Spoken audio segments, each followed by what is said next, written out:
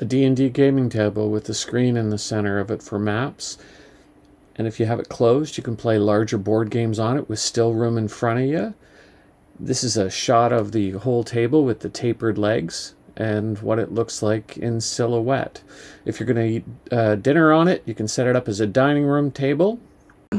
So you just slide it back until it touches, and you tip it up. Oh, okay.